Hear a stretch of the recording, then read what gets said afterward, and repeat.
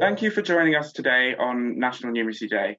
In this talk, we'll be looking at a different way to think about maths learning that can help adults to feel more confident with numbers. Many adults don't like maths.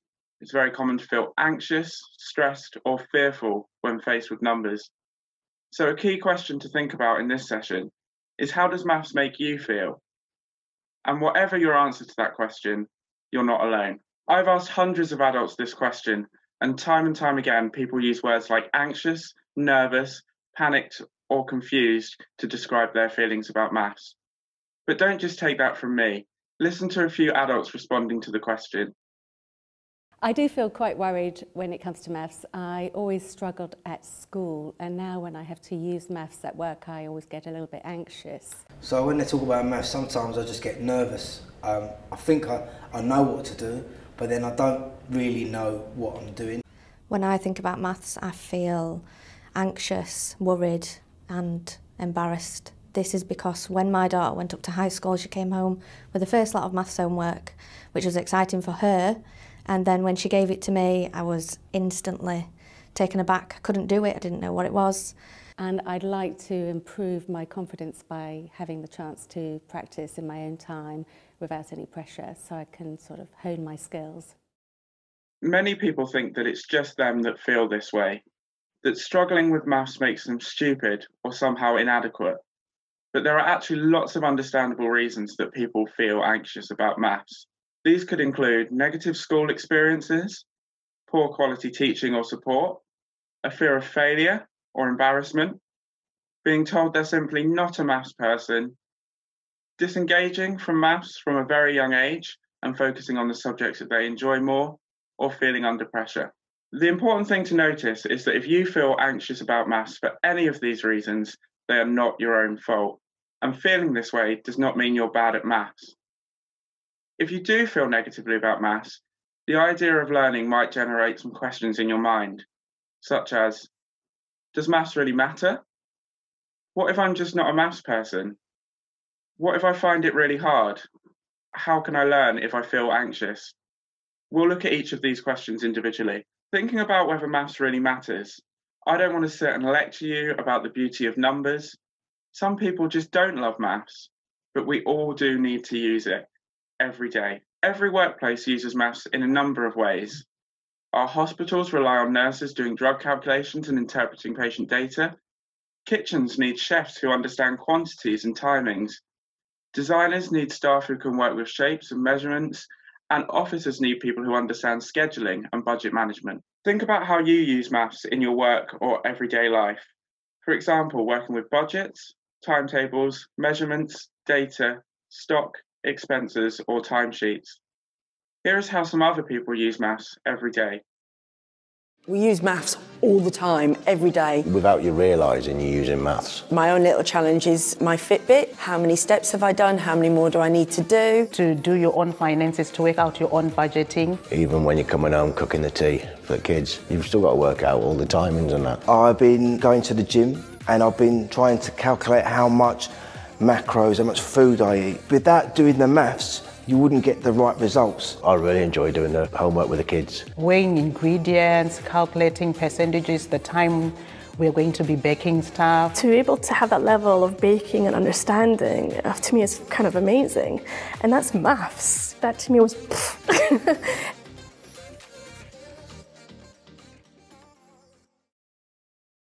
As well as being useful in everyday life, we can actually experience tangible benefits from improving our numeracy. These might include better money management, confidence in helping children with schoolwork, improved confidence at work, access to career progression routes, for example, apprenticeships, preparation for formal qualifications, or simply an overall boost to our self-esteem or confidence. There are lots of other examples. Everyone is different, and a different value to upskilling applies to each of us. Think about what applies to you. What benefits would you like to experience? And what is your motivation to learn? Not everyone will have the passion for maths which leads to them becoming a maths professor, but that is okay. And we can all learn the skills that we need for work and everyday life. Our maths skills are not set by any kind of natural ability. There is no gene that makes some people numerate and others not numerate. Our abilities are not set in stone, and we can all improve from where we are today, whatever our starting point. People will have reached adulthood with different skill levels, but this is usually to do with things that have happened to us rather than our natural abilities. These things are often beyond our control. For example, if you were told you were bad at maths at school or had negative experiences, you may have consciously or subconsciously avoided it, perhaps focusing on the things you were good at. This will have meant you did less practice, and so it's normal that you would find it harder now. So you might be thinking that even though you've tried really hard, you still don't feel like you're good at maths. It's perfectly possible to have tried and still find it difficult. But was the support right for you? Was the learning environment right for you? It doesn't necessarily mean you're not a maths person. So what if you are trying really hard, but you're still finding it difficult? Struggling with maths is not only normal, but it's vital to learning. It's okay to make mistakes. It's okay not to get it right the first time. And it's okay to find it difficult. Often, we think if we get a maths question wrong, we're just bad at maths. But in other areas of life, we recognise that we should learn from our mistakes, and maths is no different. Let's consider how we think about maths compared to other skills. With maths, we often find it easy to be hard on ourselves when we find it difficult. We can see mistakes as an indication that we're simply not good at maths. We sometimes judge our ability on the results of our secondary school final tests, or we dismiss ourselves as simply not maths people. When we compare this to how we feel about learning to drive, we can see a big difference. When we take our driving lessons, we expect the first few sessions to be difficult. We know that we will not be perfect straight away. We're kind to ourselves if we fail the first time and try the test again. And most people get there in the end, even if it takes many attempts, rather than just saying, I'm not a driving person. But what if the process of learning still makes you feel anxious? Well, there are some things you can do to make learning feel more comfortable, and here are some of our tips. Talk about the way you feel about maths. It's often helpful to talk about your anxieties, and speaking to a supportive colleague or friend might help. Reduce the pressure on yourself. Try to learn in your own space and time. Remember, everyone's journey is unique, and you can work at a pace that suits you. Set realistic goals. Be kind to yourself when setting targets.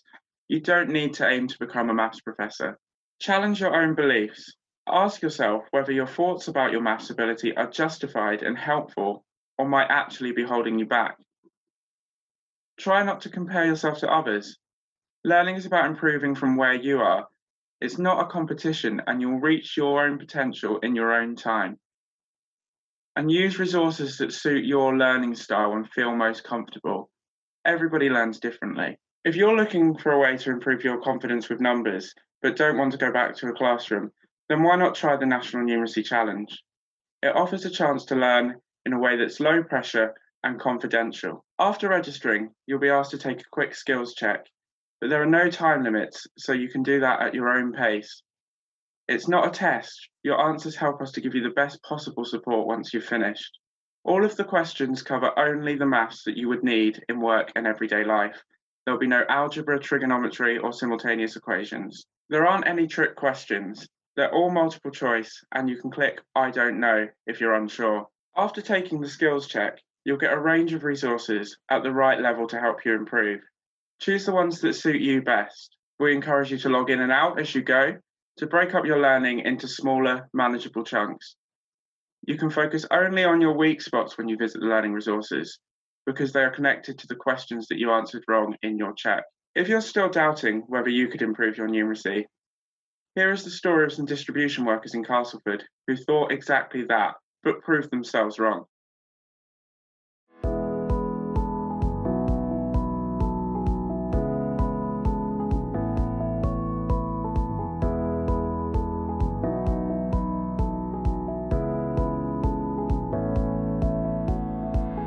I wasn't good in a school environment. I found a lot of people very difficult. I left school with nothing, so it's always been a bit of a struggle for me. Yeah, like everything was just like a no-go when it comes to maths. I always thought I was quite good at maths until my kids brought homework home. They would ask me stuff and I'm like, yeah, all right. How does your teacher work it out? So it's good that I've had the opportunity now that I'm a bit older and a bit more confident to do something like this. To be honest with you, I jumped in because of myself knowing that I need the help, and it was there provided for me, so why not? Why, I'll be stupid not to get the help. The website makes it so appealing and so easy to follow. It's not schoolroom maths. It's real life maths. It's related to, you know, putting shelves up, or how long have you got for a train, or paying your gas bill. It just makes it a bit more accessible, easier to understand.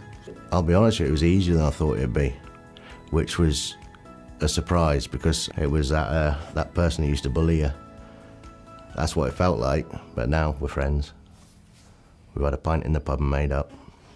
Yeah, I like numbers and that now. Yeah, definitely. It's not as daunting to me, so I just think anybody that wants to have a go at this challenge, go for it. It's improved my confidence, not just in the maths. The more you go on that National Numeracy page, more confident you'll get, then you'll go do everything you want to do. I did it for help with my kids, and it turned out to be help for work as well. I love doing my job now. I do actually love doing the job because I'm working with numbers. I would say definitely do the numeracy challenge and use the information that's there, because there's a lot of valuable information to sort of get you to the point where you need to be. And if all you've got is 5 minutes, then 5 minutes you can do. I suppose it's changed me because I know I can do things that I didn't before. I didn't think I could. Basically, just do it. If I can do it, anyone can do it.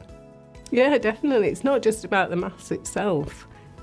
It's about being able to achieve something for yourself. Sorry.